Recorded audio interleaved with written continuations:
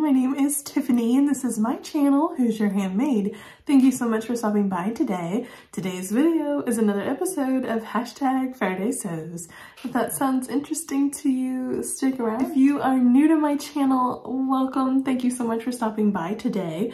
I hope that you will consider subscribing before you leave.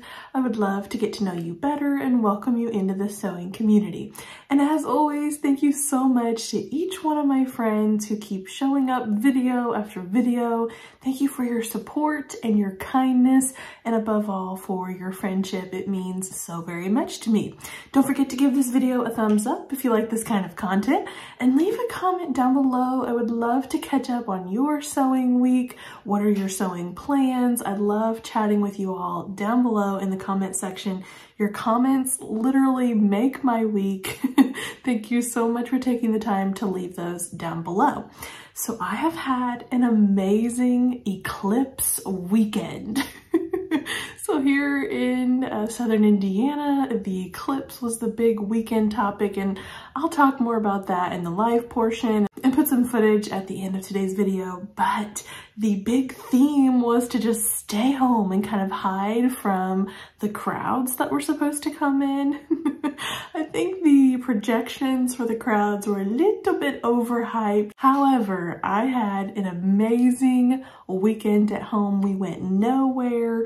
We just stayed at home together as a family, and I sewed all weekend long. So this is a Friday Sews video. I would love to catch up with you on your sewing week, and I'm going to catch you up on mine as well.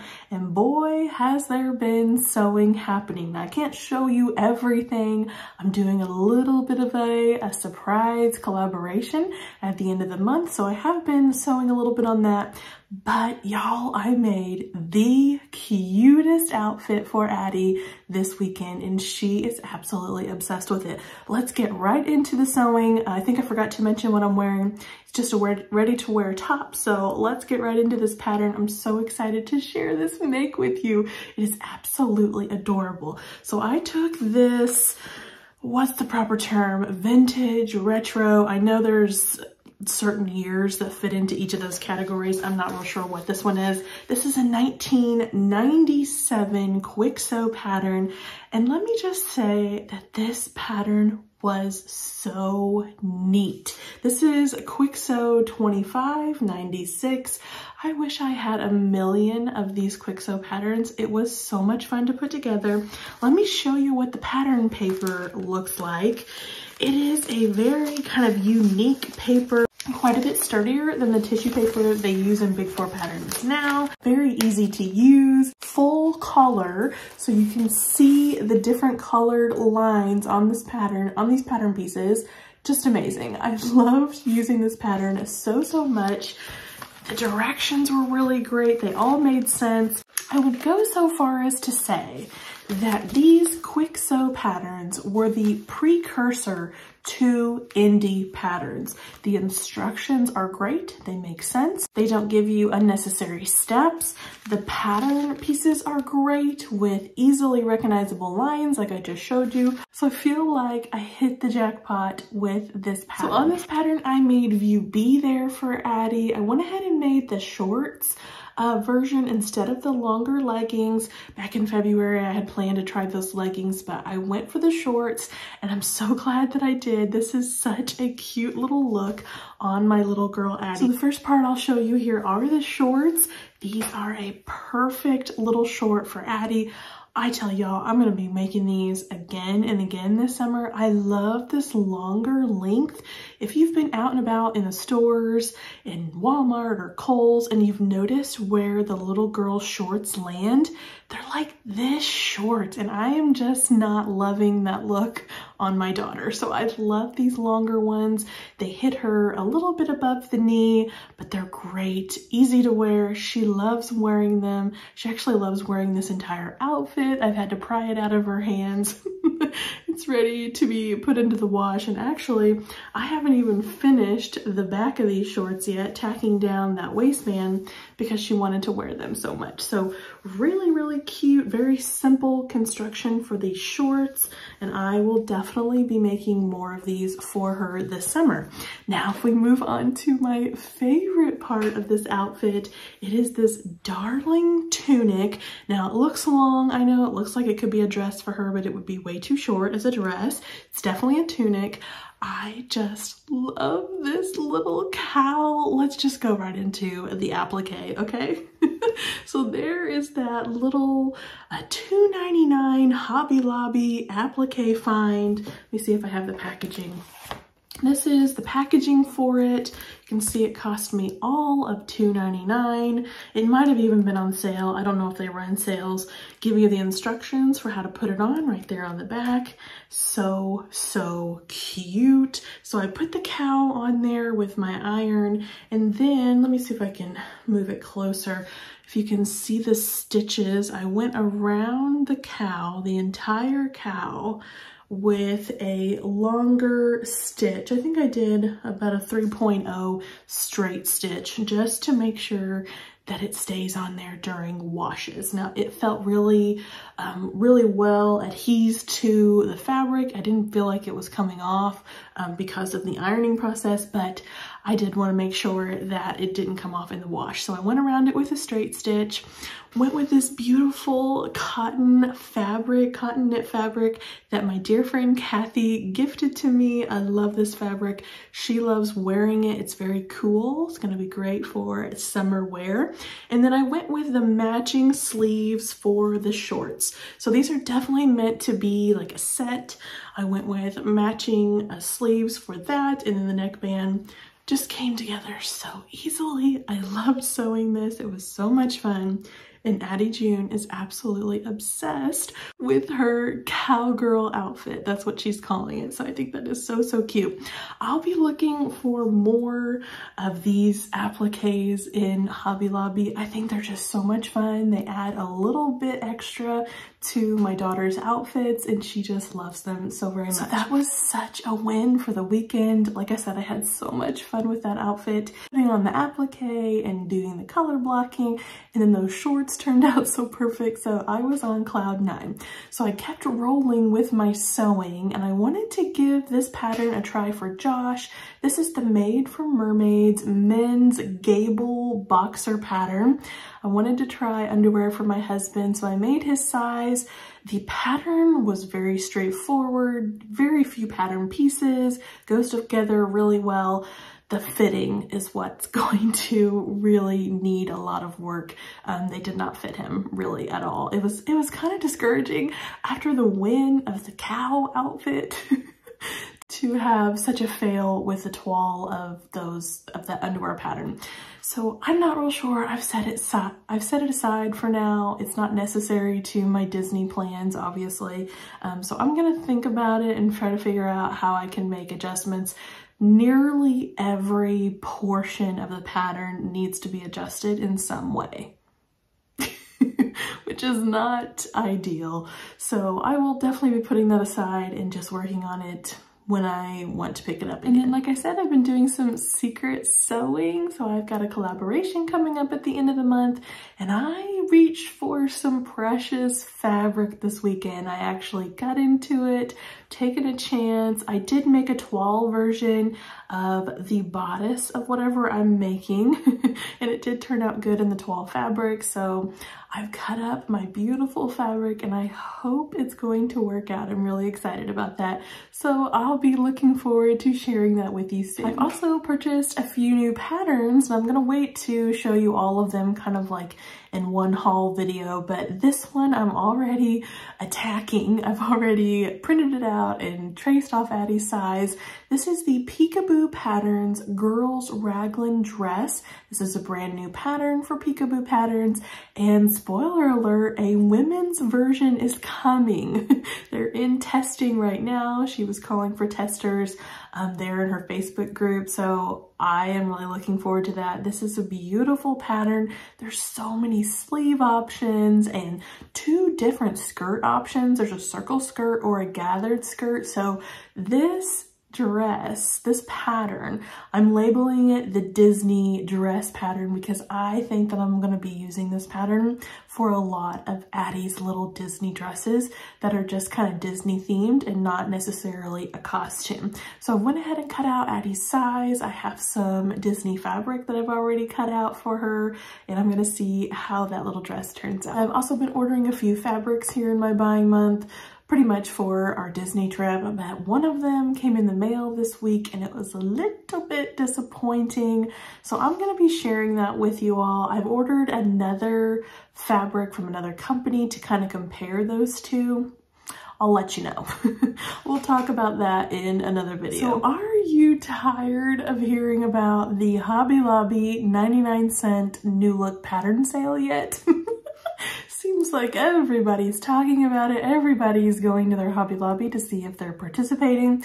My dear friend Liz texted me this week and said that our local Hobby Lobby is participating in that. So I'm recording this on Thursday, so I'm hoping to go Thursday night here and see if there's any new look patterns available still. My question is, are all of the patterns being phased out at Hobby Lobby? When I heard about the initial new look pattern sale, I thought to myself, well, why aren't they doing that with all of their patterns? Hobby Lobby does not do pattern sales anymore, and I cannot imagine that they're getting that much traffic and that much buying of their patterns. It's still $20 a pattern. I'm sure there's the odd person who's not aware of like Joann sales or needs a pattern and wants to buy it for the $20, but for the most part, the sewing community in the US sticks to the pattern sales from Joann. So I can't imagine that Hobby Lobby is doing that great with any of their patterns,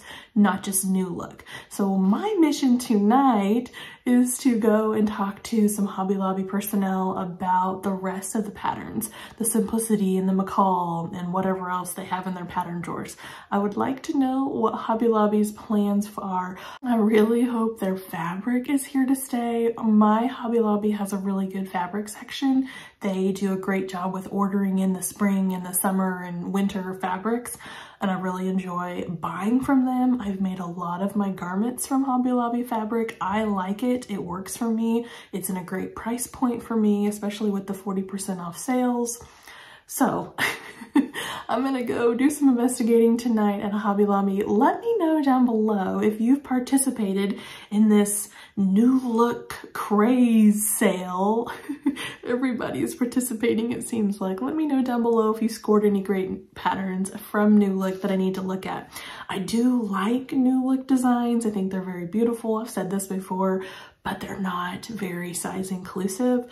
Probably hardly any of them would be in my sizing. Now they do make children's patterns, so I'm excited to see if there's some left for Addie. But yeah, I wish they would extend their sizing. I did receive some wonderful happy mail this week that just lifted my spirits and made my week. Thank you so much to Sylvia. Sylvia sent me a sweet note here, and then she sent me some beautiful patterns for my little girl Addie. She said she had bought these for her granddaughter and wanted to move them on to me, and thank you so much, Sylvia, for thinking of me. These are darling Ellie Mae patterns. I think all of them are Ellie Mae, which is a company under Kwik Sew, I believe. So I'm gonna love these, Sylvia. After my wonderful success with that Kwik Sew pattern, this is a really cute one. This is Ellie Mae K190. Really darling little dresses. I love the wrap style dress there. Isn't that cute? Really cute pattern. The next one is Ellie Mae K143, really beautiful little sundresses. Look at the pockets. The pockets are so cute. And then this one is Ellie Mae K156, another beautiful little dress with great details. I just love those. Love these patterns so much. And then I love the ruffles on this one. This is Ellie Mae K193. Look at these ruffles. Let me show you the line drawing so you can actually experience them. I love those ruffles so much. And then Sylvia also spoiled my little girl with some really wonderful stickers. Sylvia, you made Addie's day. I cannot tell you thank you enough. Thank you so much for spoiling her. I'm gonna put a little picture up here of her with her stickers. She was so excited to get those and use them immediately. She adores stickers. So thank you so much, Sylvia. I also received a lovely Easter card from Nellie. Thank you so much, Nellie. This was a beautiful Easter card with a beautiful message inside. She reminded me that Christmas is not the only season for sending cards, and I loved that. I loved that so much. This brightened my day, Nellie. Thank you so much for such a dear card and for thinking of me. That was so, so sweet. And then on to life. So we did have the big eclipse on Monday. That was such a historic day. I'm so glad that I got to experience it in my lifetime. It was really, really cool. I don't think I realized how neat it was going to be. Of course, I purchased the glasses and Josh and I sat outside and watched it. So I'm gonna put some footage at the end. Please excuse my non-professional camera abilities. I did not get any great photos with my phone. What I was really obsessed with was the darkness, how it got dark and the temperature changed. It got really cold, actually. It was a nice, beautiful, warm day here on Monday. It was like a high of 75. But when we went out there and we hit the totality portion, it got really cold. So that was really interesting. It was like dusk. It never got pitch black like Deepest Night, but it did get kind of like dusk evening look. Just really cool. Very, very cool. If you have the chance to go see that one day, definitely take advantage of it. It's so cool to see in your lifetime. So at the end of the video, I will pop up pictures and a little video of the eclipse portion and pictures of Addie June in her darling little cow outfit. Okay, I think that's gonna do it for this hashtag Friday Sews. Like I said, give this video a thumbs up and leave a comment down below.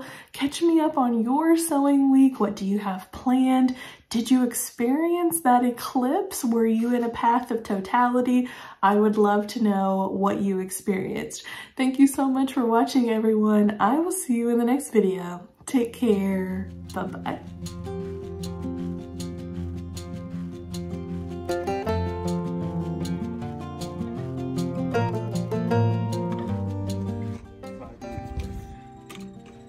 There's our girls. Hi, Lily. Lily and Bunny. Annabelle's behind the barn because she thinks she's gonna get fed. And we're just waiting around. We got our spot. The sun is that way. It's getting darker out here, isn't it? It doesn't pick up very well on the video, but it's noticeably darker around our house. Kind of like a storm's coming in. Dusk with a night light.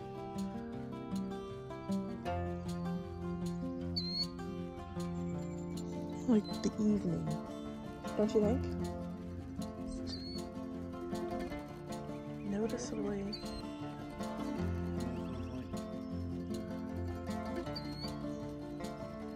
Feels like nighttime.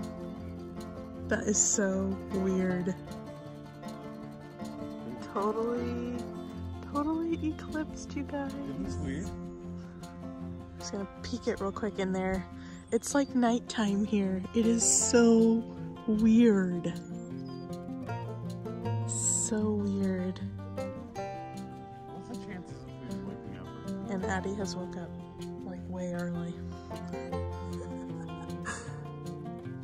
It is 3:06. It's supposed to last like 4 minutes for us.